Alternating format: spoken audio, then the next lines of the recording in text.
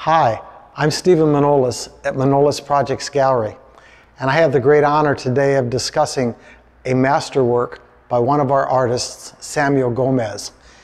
It was painted in 2020, is of heroic size, 8 feet by 10 feet, and it depicts the ongoing struggle in our society between technology and nature. So happy to tell you that the outcome is that nature is winning, and it's evidenced by ladybugs that are throughout the picture. I'm often asked, oh my God, how long would something like that take to paint? The answer is well over 2 years, and you can really tell when you're here and look at it closely. We'd like to invite all of you to come to Manolis Projects Art Basel Miami 2021 event this year entitled Hans Slonim, The Early Years.